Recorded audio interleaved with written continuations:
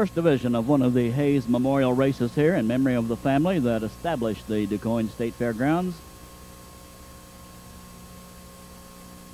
about 50 years ago. Now they're at the post. The gate is moving.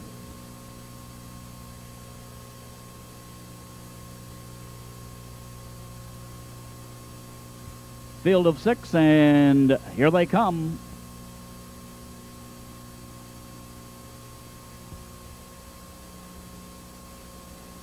They're often trotting between fillies. Quickly for the lead, Divine Child. Outside her, rushing. There goes No Pan, No Gain. No Pan, No Gain, and Campbell scoot across the racetrack. But on the inside of them, Luscious Lisa away well. Now she battles for the lead, but on the outside with it is No Pan, No Gain. And the Mr. Vic filly will take charge as they drive toward the quarter. On the inside, Luscious Lisa picks up cover second. Divine Child settled third on the inside. Around the turn, trotting for is Appeal to Reason. As they trot toward the quarter-mile mark, racing fifth. As they reach that juncture is Pine Spun. Pine Chime can see them all. They trot past the quarter, 29-2. They straighten now down the backstretch. And leading the way, No Pan, No Gain from the first crop by Mr. Vic on top, length and 3/4. Behind her, Luscious Lisa trots second along the rail. Divine Child is third. No move behind them. Still fourth, Appeal to Reason. Trotting 5 is Pine Spun, Pine Chime at the back. They're rolling toward the half, all in contention, being led by No Pan, No Gain. The Peter Pan Stables filly by a length and a half. A closer second now, Luscious Lisa, as they ease past the half-mile mark, trotting toward the upper turn, the half a minute, 2/5. So off a relaxed half, they're into the turn, and third on the inside, Divine Child off the rail now. Wanting action, here comes Appeal to Reason and LaChance. Racing behind her, fifth on the inside, driving toward 3/4, Pine Spun, Pine Chime at the back. The leader by a length and a half, No Pan, No Gain, and John Campbell. He controls the tempo as they trot toward 3/4. Behind him, racing second, Luscious Lisa. Third is Divine Child on a break on the outside. Appeal to Reason dropping back.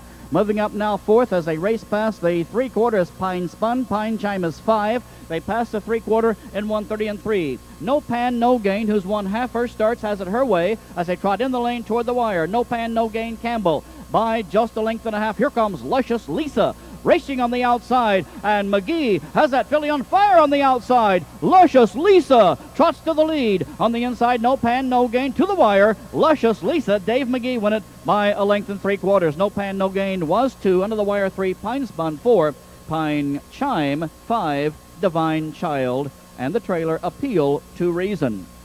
Trotting mile in 1:59.3 for Trotting Fillies, owned by the Alistair Stables Inc. of Morganville, New Jersey. Trained by Bob Stewart, who's about to greet his winning filly. With Dave Magee at the lines, Luscious Lisa.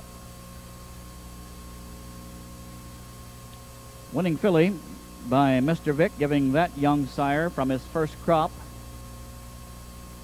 another stakes winner.